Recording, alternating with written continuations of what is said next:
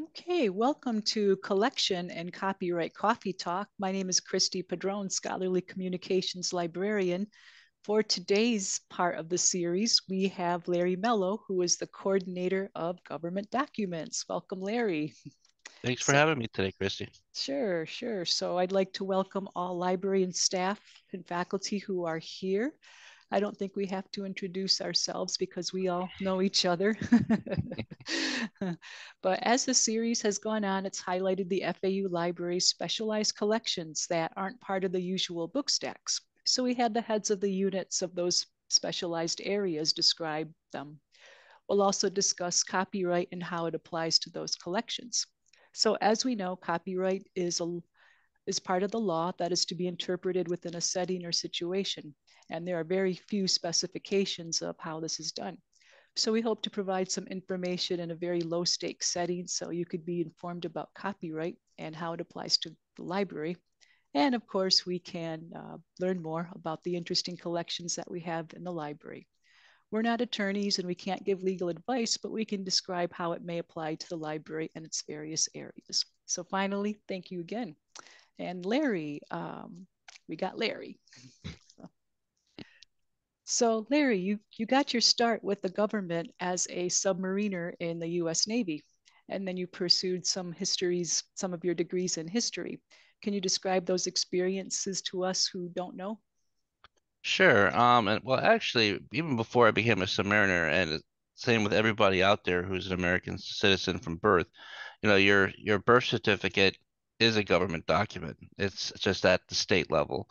Your Social Security card, if you once you get one, is a government document. So even from an early age, we all had government documents in our possession.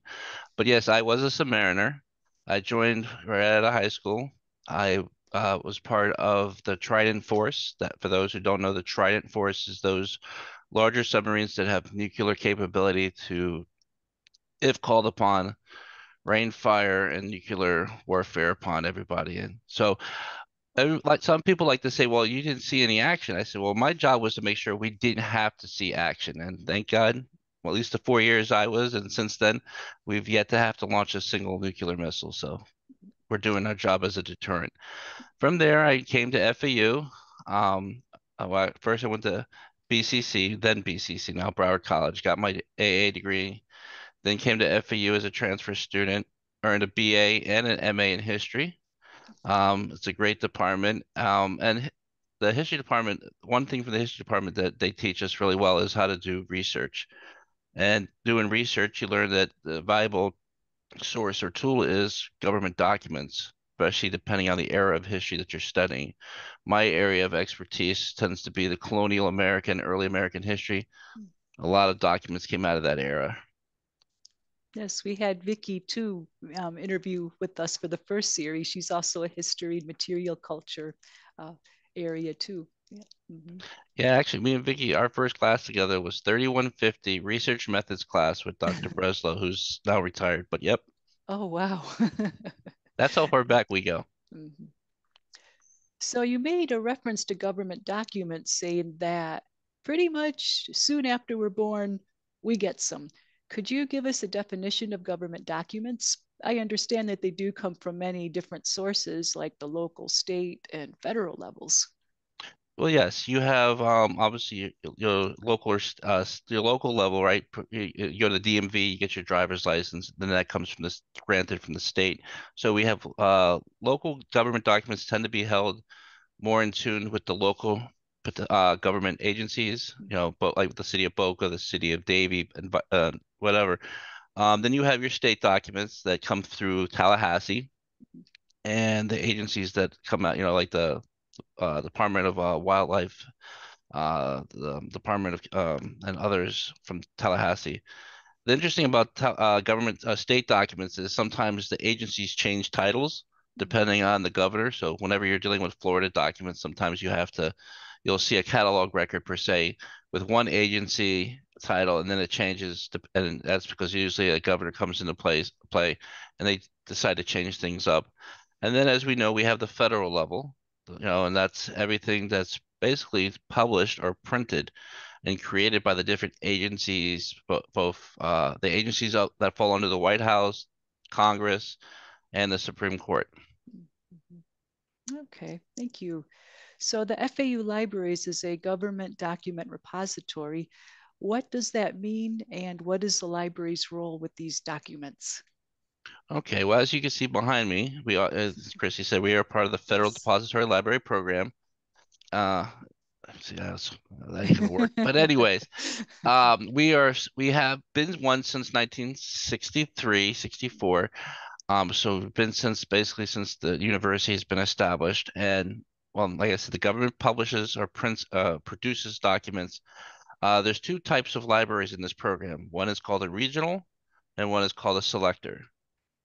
We are what we are called a selector, and there's about a dozen or so selectors throughout the state of Florida. And our job is not to have everything that the government produces. We are allowed to select based on our constituency, the types of people, personnel or citizens that we deal with. So we have about 65 to 70% of what the government does create. We do have in our collection, both either in print or in electronic. I mentioned the regional, that is the University of Florida for the state of Florida. And so by law, and we are agency, or we fall under the jurisdiction of Congress. So Okay. through their jurisdiction, the regional has to have access to everything. That's anything that is presented in paper format, print format, and up until recently, microfiche. But that has gone in the way of the dodo, as they say, Oh. because it's just a medium that's no longer usable since digitalization has come. Like what Joanne has done, the government is doing well, and actually 98% of what the government produces today doesn't even see the light of paper. It goes straight to a permanent URL, and we receive everything that is electronic, and it's uploaded into our catalogs. Wow, so there's plenty of most of the government documents nowadays at the federal level are born digital, as the saying goes, or Yeah, native and digital. as of right now, we still get print. We get about 10% of our stuff is print, but GPO, which is the Government Publishing Office, they just recently changed their name from the Government Printing Office because they were and still are the largest producer of print material in the world. Oh. Um, that they had a task force. Actually, this was just within weeks of us doing the prelims for this conversation. That they are going to go all digital. They don't have a hard date yet. Basically, so everything that the government will produce and publish will go digital. That's not to say that they won't print items on a case by case basis. They'll leave that up to the agency, but they won't be doing mass printing in the near future. Okay.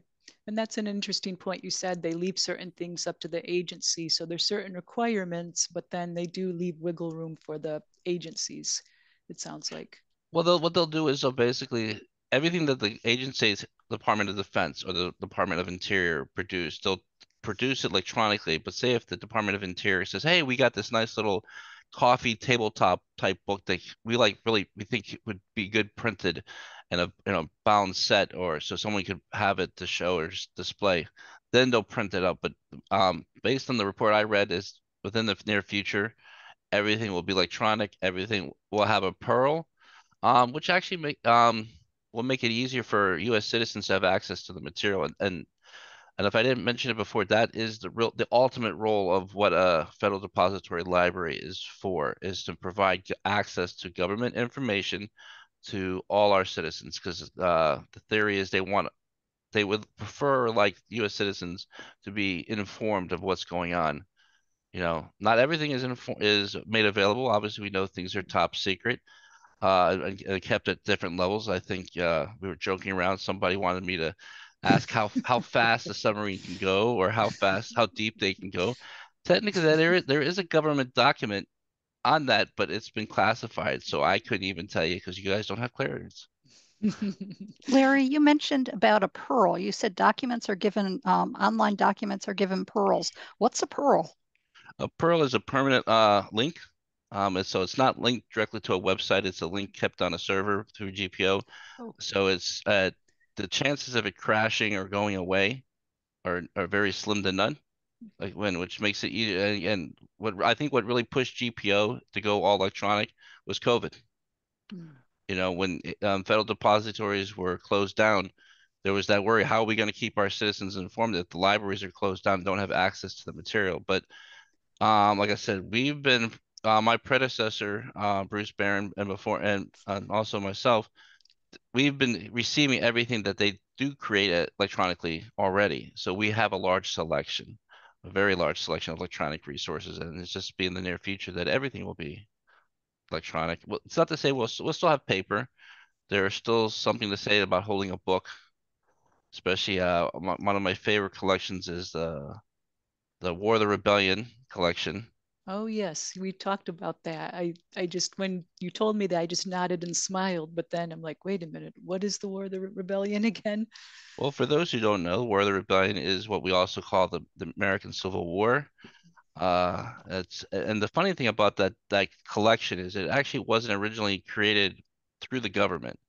It was actually created through a private group to provide documentation for the families of the veterans who served both sides, because the collection is unique because it has both Northern communications as well as Confederate communications, daily memos, letters, orders given for troop movements, so that they had a chance to understand what their relatives who served in the war on either side um, went through.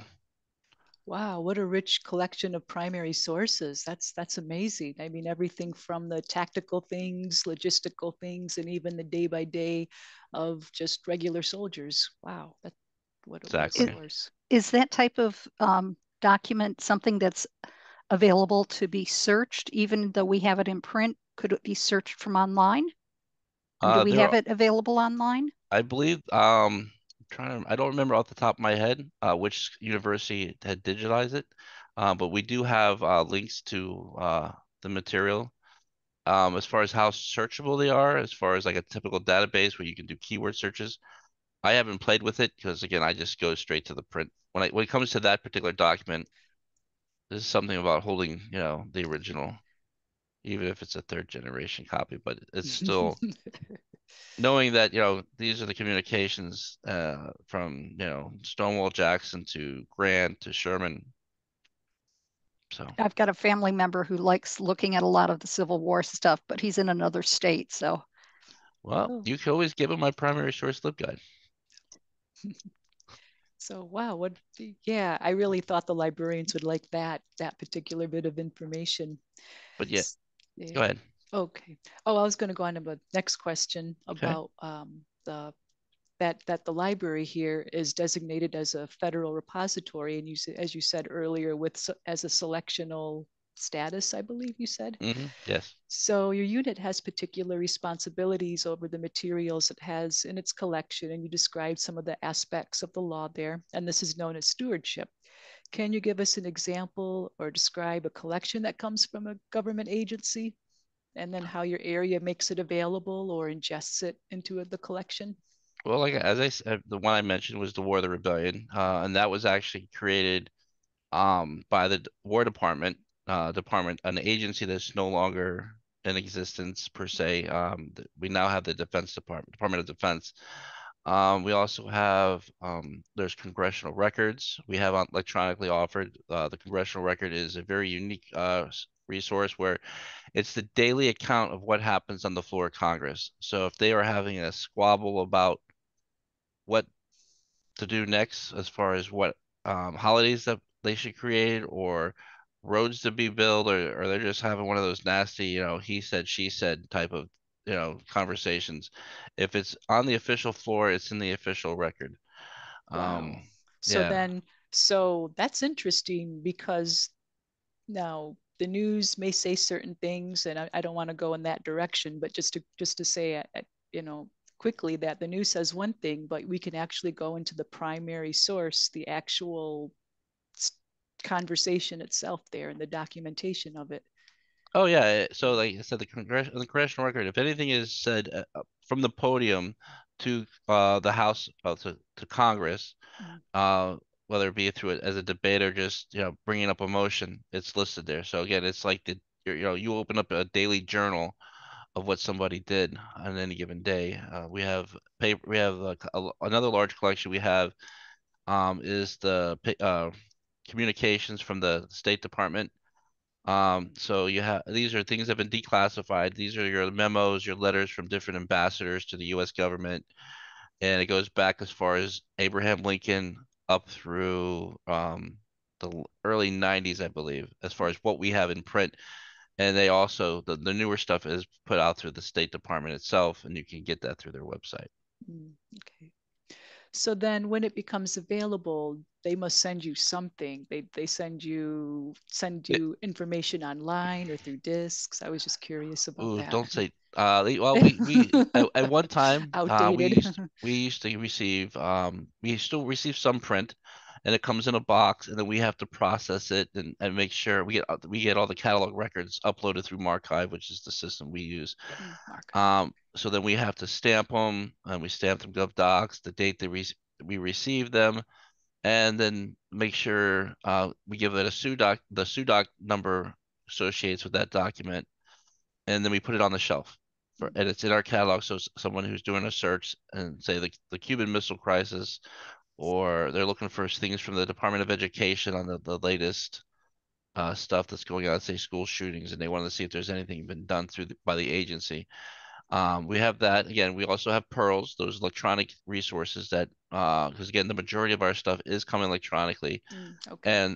and every monthly they upload a batch of resources, um, and that, like I said, we have maps that we steward, a large map collection, both topographic maps that shows, terrain levels, to PREX type maps, which are your global government maps, of where countries are and their with in relevance to the world, and also Florida maps. Yeah, when Bruce Barron was the government documents librarian, he was talking about the map collection one time. And I told him that I had recently gone to California. We went hiking in a fairly isolated area and no one's phone worked. But one of the people in our party was very experienced, had been there multiple times, and he had all the maps we needed. He knew exactly where we were going. But I was so glad that this person, this very experienced hiker, had all this on him. Otherwise, we would have been, clueless. I mean, you would have had to have a super powerful, like a satellite phone, to have been Yeah. able to get it. And who knows how good the reception was. But yes, print still has its place for sure. Oh no, exactly. I mean, I guess our blessings were born in both. I'm born in the middle of both worlds, so where I love holding a physical book and using it when I need to, but also having access and searchability to documents in this case that have been scanned and made available digitally. But yeah, especially if you're on hiking in a remote area, having topographic maps can be very useful. And that's the interesting thing. People don't know when I do a road show and show government documents to young students. They all think of the Declaration of Independence. Well, I wish I had a copy of that, an original copy. I don't, but I say, how many of you people out there go to a national park? And they raise their hands, and I say, well, how many of you have gotten a little map from a national park? I said, that's a government document. I say, how many people have passports? And some have passports. That's a government document. So there's a lot of different areas and of types of documents that are made available for us to use both educationally and personally for our travels. Yes, absolutely. Larry, go yes. ahead. I have a question. You'd mentioned something about a SUDOC. Is that like the numbering system for how government documents are filed? That's a good question. Yes. So while a traditional university catalog is through the Library of Congress and their numbering system, the government documents has a system all on their own, and it's one that can be very confusing to beginning researchers trying to navigate and where to find it. So that's why we isolate the print material to their own physical locations, so they're not mixed in and lost.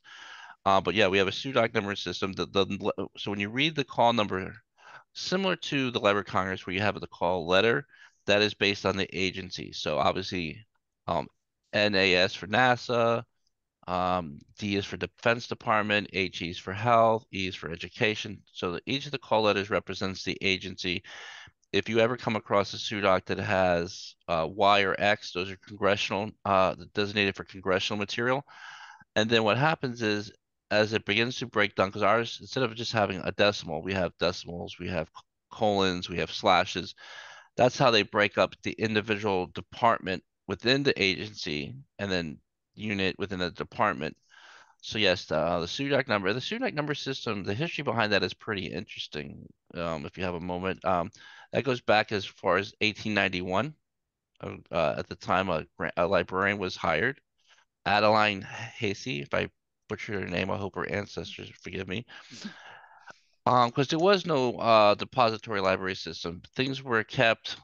They were sent out to libraries, but they were, willy-nilly. Nothing was set in stone.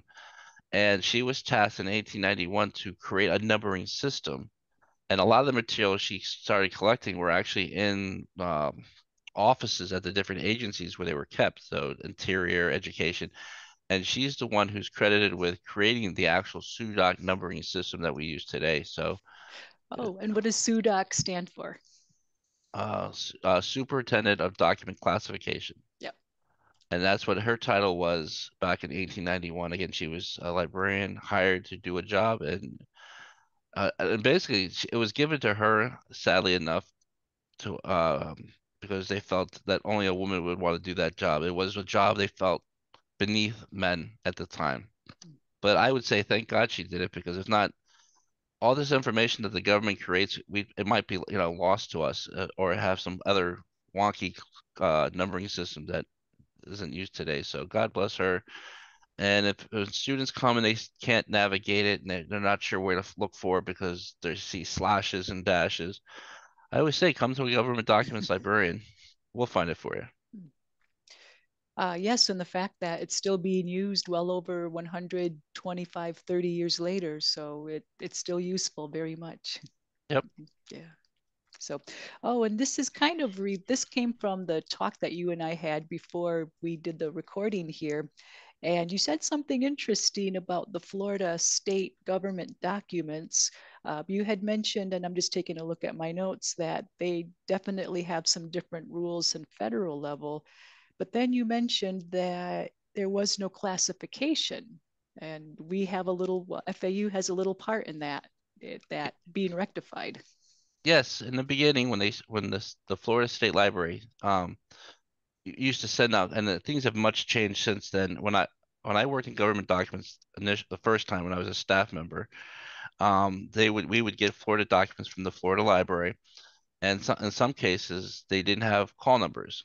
So I but I learned that WENA and prior to WENA, who was a staff member at the time, and Don Smith, who was there, they actually, and the unit began to create uh, Florida numbers for the document. So, and then as they actually created a document number for that resource, it would go to other depository libraries holding Florida documents. Um, so yeah, we have a little bit of history in this on the Florida document numbering system. A lot has changed since then. The Florida Library no longer produces as much print material as they used to, due to their budget constraints and stuff. And a lot of things are just made available online. So we don't have to give call numbers out as often as we used to, which is good because I don't know how to do that. It was between Dawn and Wayna. Yeah, Kind I of. would, whenever we got a new Florida document, I would let Weena handle that because she could look at it and come up with the numbering system really good. And then, she never really taught me that because I was always handling the microfiche. She was like, "You handle the microfiche, I'll handle this." I said, "Okay, teamwork." Yes. But yeah, we have a little history there. Yeah, that was interesting when we were talking about. I go, oh, I bet everybody would be like to know about this. So, so, oh, and then something else that we had talked about too, and this is just quickly going back to the Hmm. federal level. Um, so you had told us that the Congress is the agency that governs the GPO, but I was curious about its connection with Library of Congress, if there is any. They don't have, I mean, well, one connection in being GPO's connection. Oh, well, I mean, they're not under the same, well, I guess I should say it differently. They're not under the same umbrella, are they? Not as far as governance, as far as like I said, GPO is the government publishing office, and they handle just government documents. They don't classify anything else but government documents. Um, so they don't deal with Library of Congress at all. Now, I'm sure there are items that have made its way into the Library of Congress that have a crossover, depending on how they were published. But for the most part, GPO is strictly government documents. Yeah, I know. It's just sometimes for some people, if it's federal level, they might quickly assume, oh, it's all under one single agency, and this really isn't the case here. No, nope. Actually, it wasn't until um 1895 is when it fell under Congress's preview. Before that, it actually in 1812 is when it first started, and it fell under the Secretary of State's preview. Oh. And then in 1852 was under the Department of Interior. So it's like, okay, who wants to be in charge of GovDocs? And then finally Congress said, okay, in 1895 we're going to have GP, Government Printing Office, handle, and it's all going to be under Congress. And the Government Printing Office history is really interesting. They just celebrated their 150th year in 2017, but they started the actual law went into place just after the Civil War started. So you can imagine that here the Union, Wow. Abraham Lincoln and the Union Army is trying to reconcile and bring the South back into alignment and into the states, and then they have a law where everything that is produced by the government is going to be maintained under one umbrella. It's amazing sometimes when you look at the history of things. Mm-hmm. So I guess things bounced around agencies just like they can now in the presence. Yeah, absolutely. Yeah. Yeah. All right. Thank you for that. So next I wanted to ask about copyright. Let's see. It used to be said that all government documents are in the public domain, or a lot of people think they are. Uh, First, I think it's kind of a two-part question. The first part is, could you explain the idea behind that? The reason Sure. why the government documents tend to be in the public domain?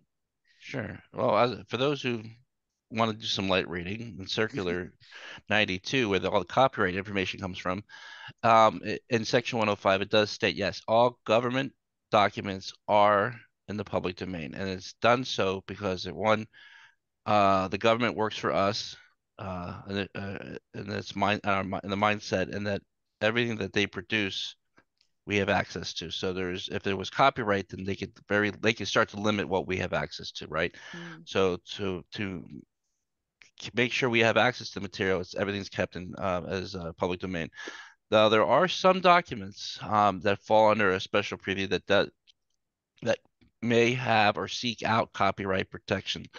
And those are basically documents that are created at the learning facilities of the government, your Annapolis's, your West Points, your Marine Corps, University, Naval post grad schools.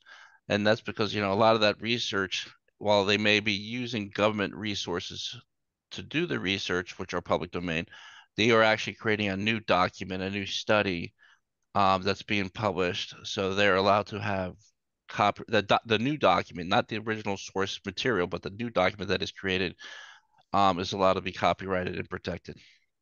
Okay. And then something else we also talked about too was that contractors, because it's not just the federal employees that create these documents, but a lot of times they have contractors and just private individuals. So what happens to work like tends to happen to that kind of work?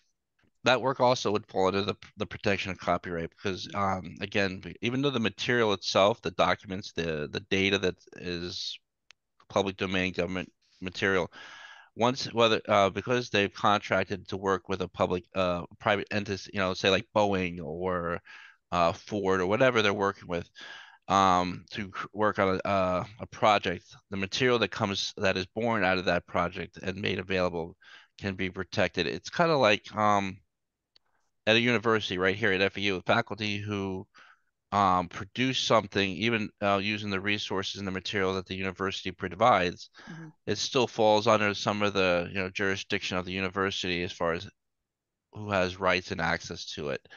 So again, it becomes copyrighted by the end of, in this case, to get the private entity identity, Boeing or whatever, through them, and you'd have to seek out permissions through the actual agency, not agency, but the private sector component that helped produce or publish that material. Yeah, because when I was doing some research and background and getting some background information on government documents, I found a workbook. It's like a standards manual by the National Institute of Standards and Technology that's under the US Department of Commerce. It's a really huge volume of just facts and figures, and measurements and things like that. And it has multiple versions, and I can't give you the name of the document off the top of my head. I'd have to dig around, but it explicitly says that a lot of it is protected under copyright. So the more I talked to you about it, I understood, oh, yes, because they had a lot of private citizens and scientists and people who contracted with them add information over the years. So it's a really weird document because some entries in this handbook are public domain, but then you see a lot are not, and that if someone wanted to reuse them, they would need to contact that particular author for the permission. So I thought that was a little, oh well, this is an exception.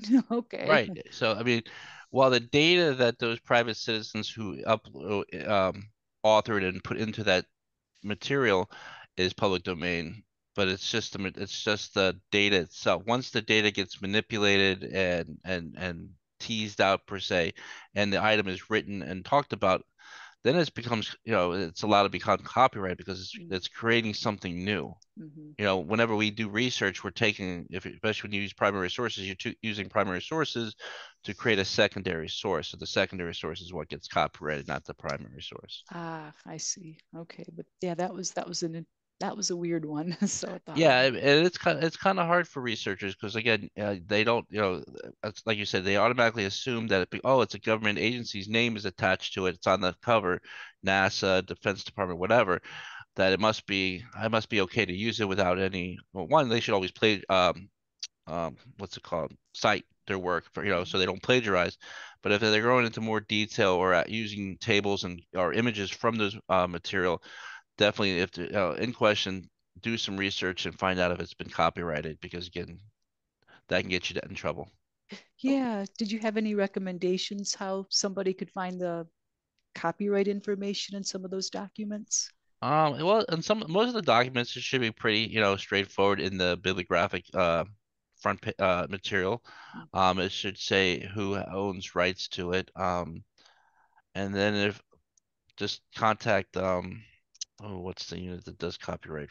Um, Scholarly communications? contact Christie Padron. No, the one where like Yes, true. interlibrary loan uses to get copyright permissions. Oh, copyright clearance, Yeah, CCC. Yeah. that would be the place I would always tell someone to go Oh, to get, definitely because if they should have a record of who has copyright of the material.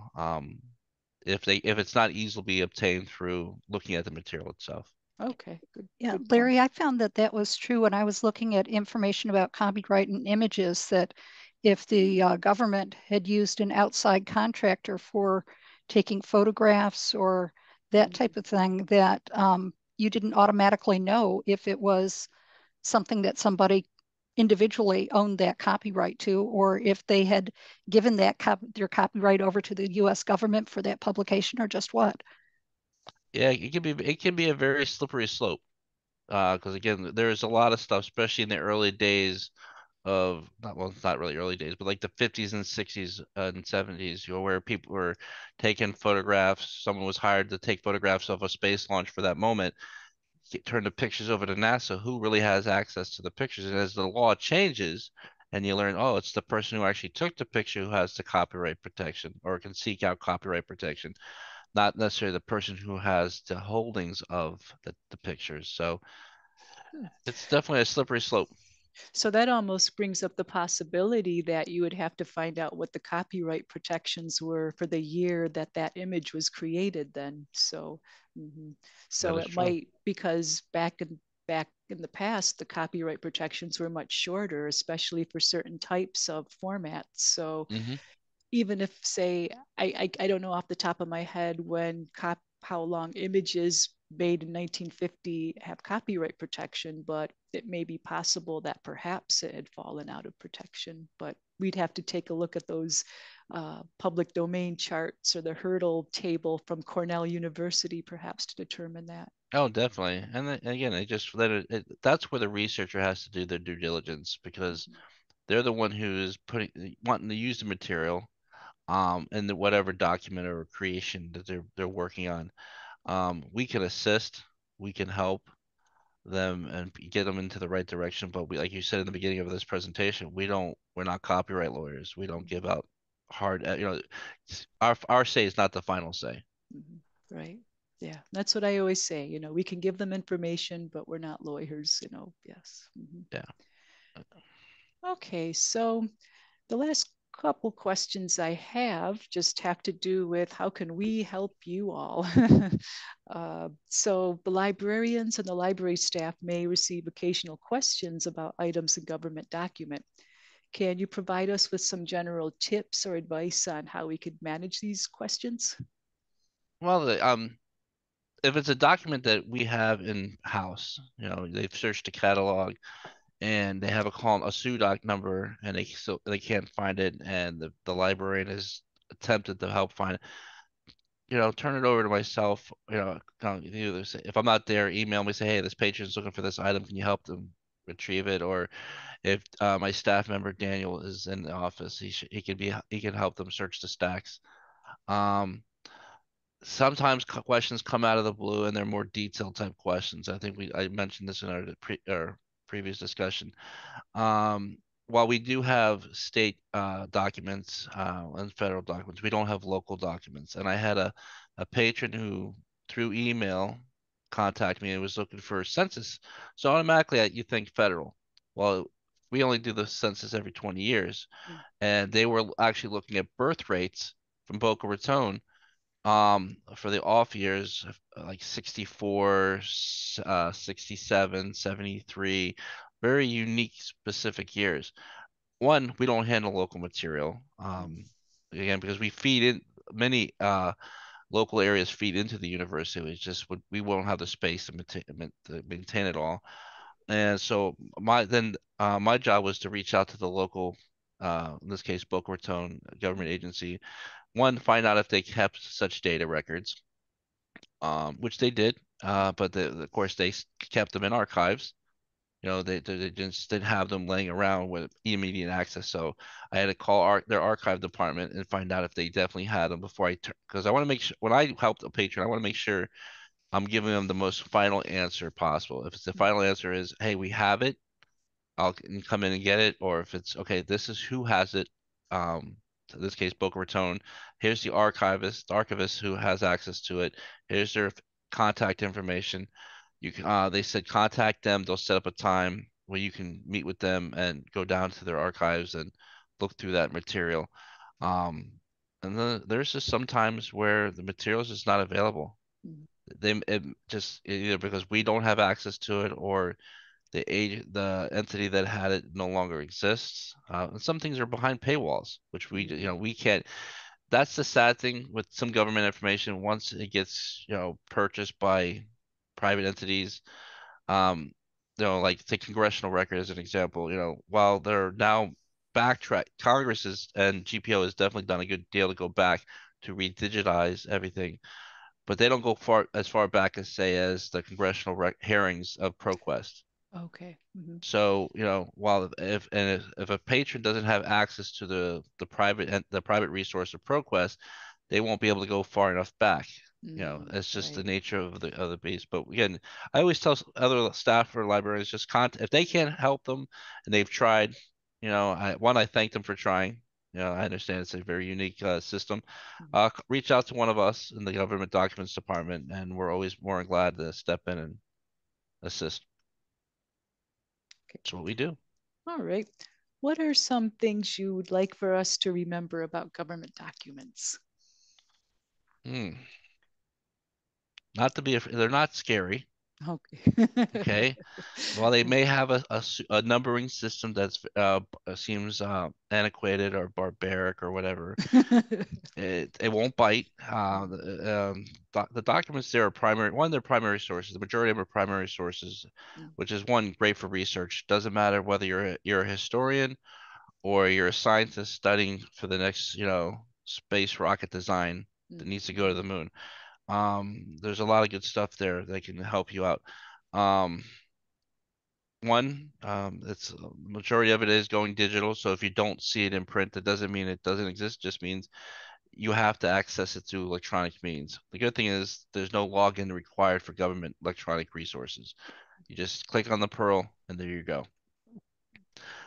And just that the staff is here to help and the citizens, students, faculty, anyone who comes into our doors to understand and find government resources. I think that's the one thing that's actually where my MLS degree focus was. When I went to Maryland through Oh, online, yes. it was through e-government. And those of us who've all used the government resource, government website, department agency website, we know they've not the easiest ones to navigate. They have gotten better, some of them, but they're very. You think as much as they want to be transparent, sometimes things aren't as easy to find and navigate on their website. So that and the shock that how many people still don't have access to broadband in America, Oh, yeah, who especially in was the rural areas. areas to access these things and or don't even have a computer. So that's why you're seeing more and more go to because depository libraries aren't just in the university world. There are public libraries that are part of the system as well. And so if a person can't come in through our doors to access it, there's a good chance there's a local library close by in their area that may have government documents or at least access to those resources. Okay. And my final question, toughest question I think I could lob to you. So what do you think of the Owls in the Final Four? Oh, they're going all the way. I want to I, see if they're going to play Miami. Oh, that's going to be cool if they do. I can see that's what I would love to get some of those athletes in here, like Golden. He can get a picture of taking down a government document off the top shelf. But I think they can go all the way. I think Miami has a tougher row with Connecticut because they've been winning by double digits. But I'm all Owls. Oh, yes, yes, yes. All right. Well, did anyone have any final questions for Larry or comments? Okay, you're off, Lori. Thank you. Sorry about that. I get myself confused between whether we are a depository or repository library. As far as federal government goes, we are a depository. Okay. Okay. Because we're just the material that we have in our doors is not mine. I'm just a steward of it. One of many that come before me. Don Smith, my Bruce Baird, my predecessor. Don Smith before him. I think Peggy Walker before Don. Their job was to be the stewards of the government documents, regardless of the format that they were in. And that's it. I don't, my job is to make sure they're available at all times when our doors are open. All right. Well, thank you, Larry. You shared a lot of really good information about government documents. Once we're done recording, I'll post this on the library's YouTube page, and then Awesome. we can have it available for everyone to see. So I'd like to thank everyone for being here today, your questions, your interactions. Thank you so much for making this what it became, to the presenters, to those who participated. Thank you so much. I'm still waiting for my coffee talk coffee mug. I didn't get one. Oh darn, we ran out of money. Sorry. No, thanks